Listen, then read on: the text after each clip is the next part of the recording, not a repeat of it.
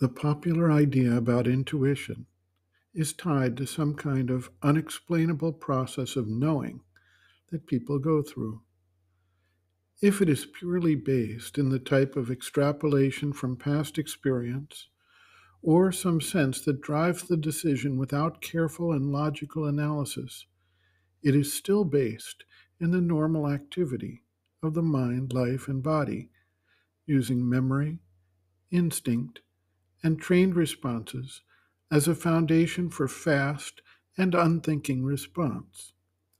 Yet, we also see that creative geniuses describe a different process of intuition, one that obtains its knowledge through an entirely separate process that starts outside the normal operations we are used to.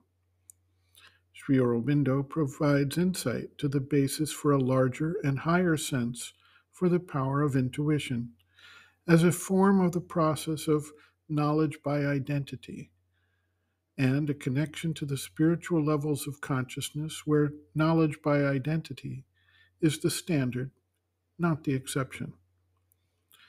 Dr. Dalal notes, quote, ordinarily, intuition means the power of understanding things immediately without the need for conscious reasoning. In this ordinary sense, intuition may be based on a feeling, or it may be a rapid subconscious reasoning based on subtle cues which are not consciously apprehended. But, as employed by Sri Aurobindo to refer to the superconscient plane above the illumined mind, the term has a much deeper connotation. End quote.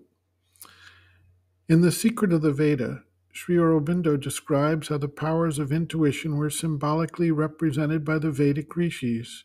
Quote, at this time there began to arise in my mind an arrangement of symbolic names attached to certain psychological experiences which had begun to regularize themselves. And among them there came the figures of three female energies, Ila, Saraswati, Sarama, representing severally three out of the four faculties of the intuitive reason: revelation, inspiration, and intuition. When once the clue is found, the clue of the physical light imaging the subjective, it is easy to see that the hound of heaven may be the intuition entering into the dark caverns of the subconscious mind to prepare the delivery and outflashing of the bright illuminations of knowledge which have there been imprisoned. These are the two essential characteristics of Sarama.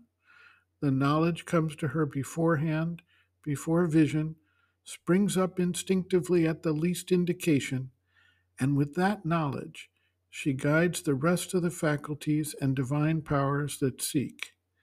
And she leads to that seat, Sadanam, the home of the destroyers, which is at the other pole of existence to the seat of the truth, Sadanam Ratasya, in the cave or secret place of darkness, Guhayam, just as the home of the gods is in the cave or secrecy of light. In other words, she is a power descended from the superconscient truth, which leads us to the light that is hidden in ourselves, in the subconscient. All these characteristics apply exactly to the intuition. End quote.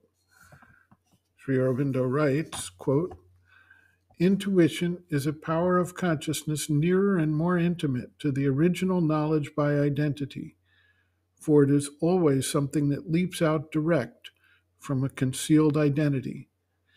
It is when the consciousness of the subject meets with the consciousness in the object, penetrates it, and sees, feels, or vibrates with the truth of what it contacts, that the intuition leaps out like a spark or lightning flash from the shock of the meeting, or when the consciousness, even without any such meeting, looks into itself and feels directly and intimately the truth or the truths that are there, or so contacts the hidden forces behind appearances.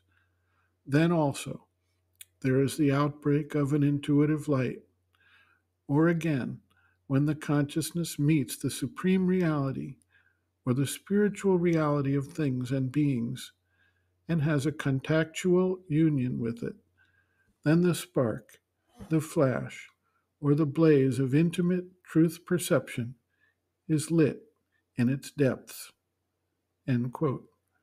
Reference Sri Aurobindo and the Mother, Our Many Selves, Practical Yogic Psychology, Introduction, Sri Aurobindo on Our Many Selves, Planes and Parts of the Being, pages Roman 29 to 30.